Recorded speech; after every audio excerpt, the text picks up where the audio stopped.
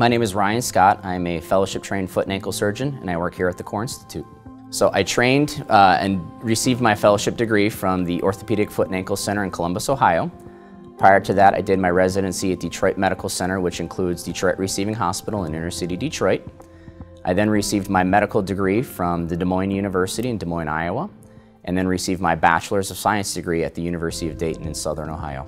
I chose to specialize in foot and ankle reconstructive surgery due to my history as an athlete, as well as several broken ankles. I was a soccer player all through high school and college.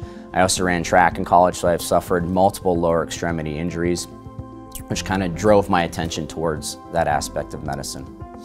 I decided to join Core back in 2012 due to its high reputation, its prestige, its education, and it always puts the patient first as part of their priority. My care philosophy is taking the time to explain everything to a patient in a voice and language that they understand.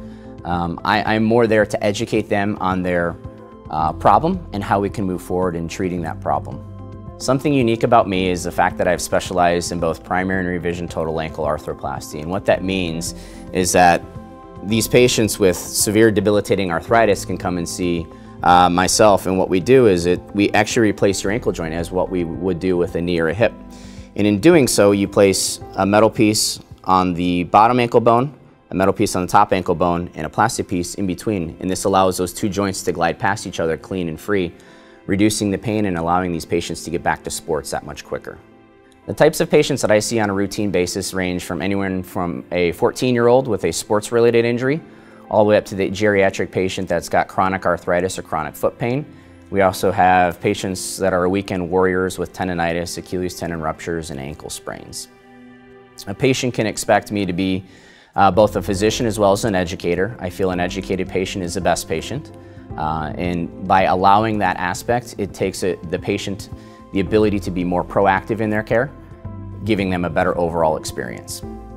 So one of the most recent cases that stands out drastically to me was this very pleasant middle-aged woman who came in with severe arthritis. Unfortunately, her arthritis resulted from an old ankle fracture that she had as a child.